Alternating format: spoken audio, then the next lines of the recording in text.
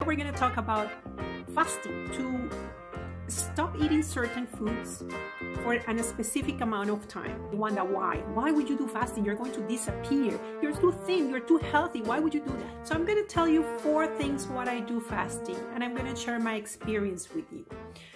I've been fasting for the last 3 years, 2 times a year.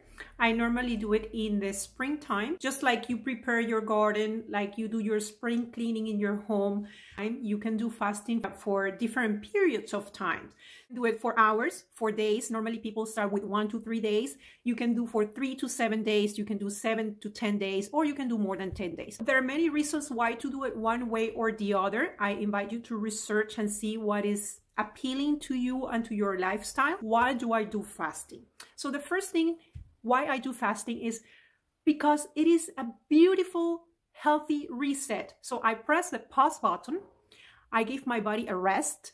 I give my body what is the minimum simple foods that are needed so that I can reset, restart, and bounce back with more energy and clarity. It is a detoxifying process, so your body will invest less energy on digesting, more energy to go to other organs. Your body becomes more alkaline or alkaline, so less acidic. The second thing what I do it is because of awareness. You become much more aware of how your body and your mind interact with each other. You start noticing what are the triggers that take you to the kitchen or to a certain type of foods. Or you start identifying what are the emotions that trigger an eating action. Or what are the things that trigger certain emotions. This is like a dance between your mind and your body, your conditioned mind and your conditioned body. And you start to identify things that make the journey to your self-awareness and to your self-knowledge enhanced. The third point what I do it is I get back to basics.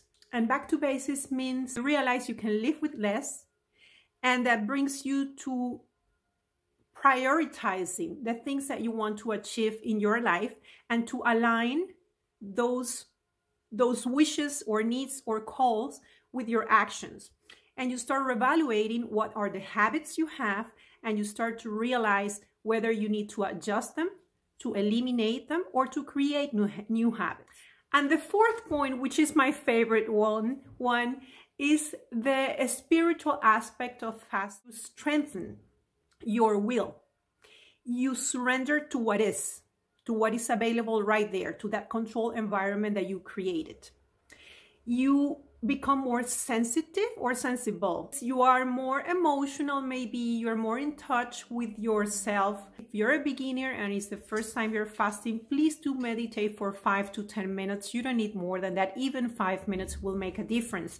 If you're an experienced meditator, please do take this time to go deeper, to dive deeper in your meditation, and you will get such of incredible inspiration, creativity. You will flow. Fasting is an act of love, of self-care, of self-love. In these turbulent times, it is important to nurture and care for your own peace so that you can bring that as a wave to everyone around you.